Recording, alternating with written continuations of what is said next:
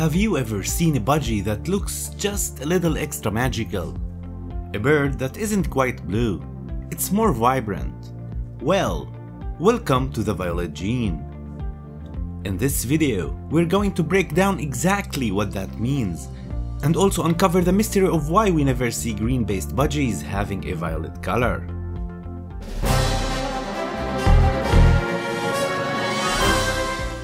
Let's start simple.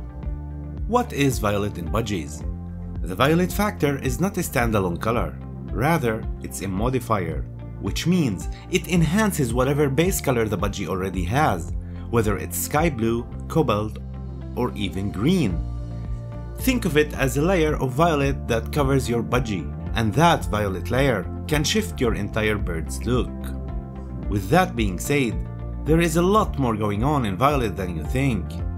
And in order to understand that, let's dive into how this gene works. The violet factor is semi-dominant, meaning it's dominant over the normal color.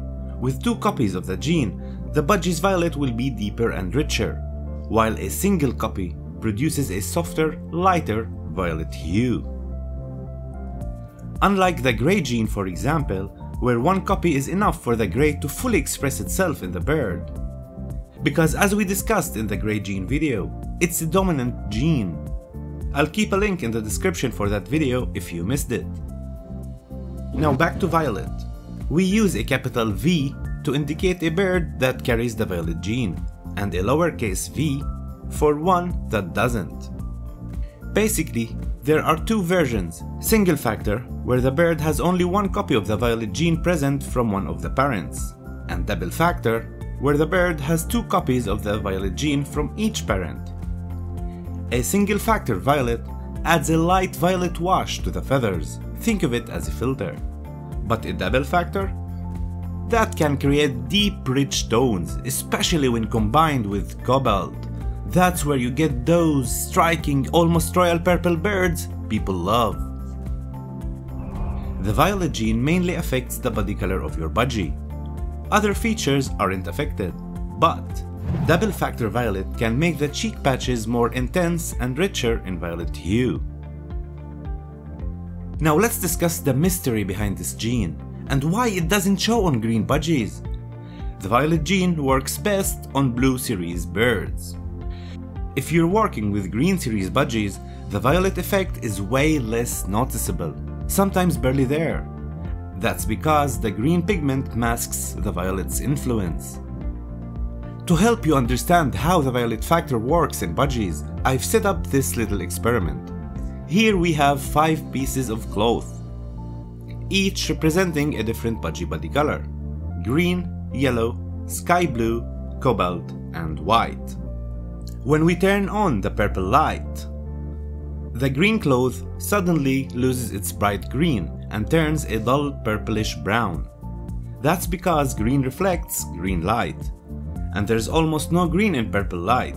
This is exactly why in green series budgies, yellow pigment blocks out the violet. There's just nothing left to reflect. The yellow cloth now looks reddish pink. That's because yellow reflects red and green. Under purple light, there's red but no green, so the red comes through. Again, just like in budgies, yellow pigment can completely hide violet.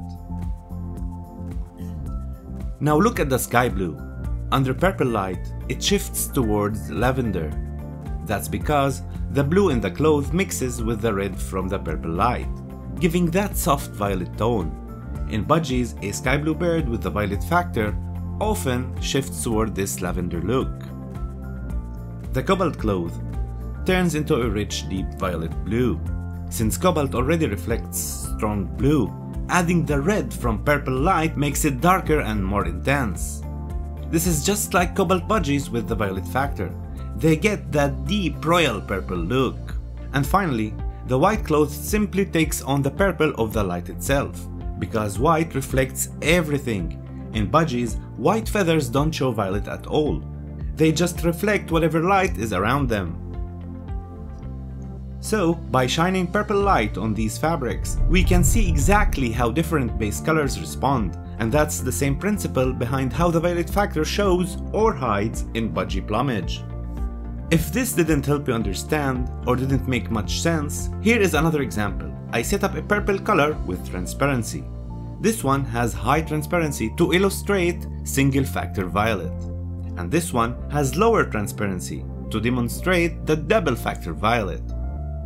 Now look what happens when I move them between the sky blue, cobalt and green.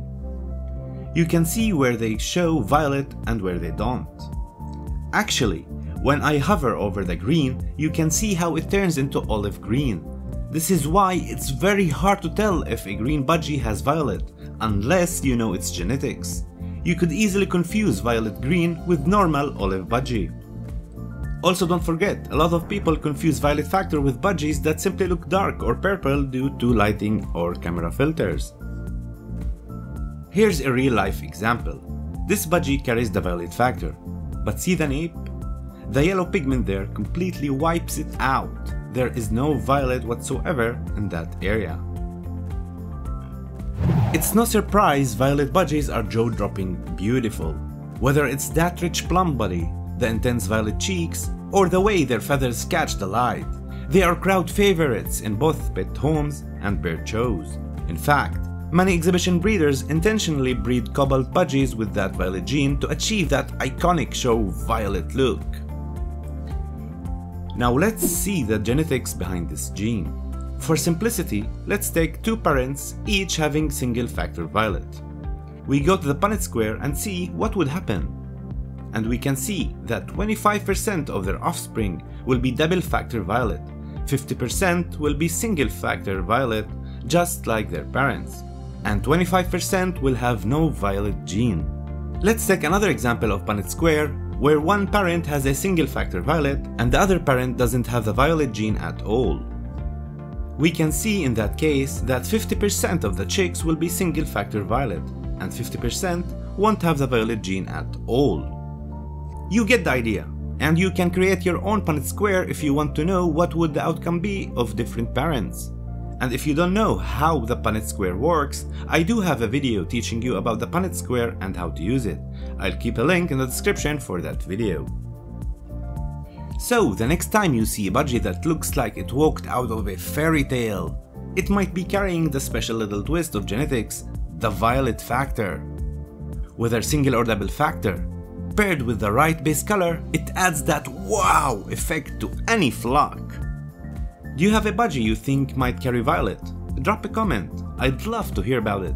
And of course, don't forget to like and subscribe if you love budgie genetics as much as we do here at Budgie World.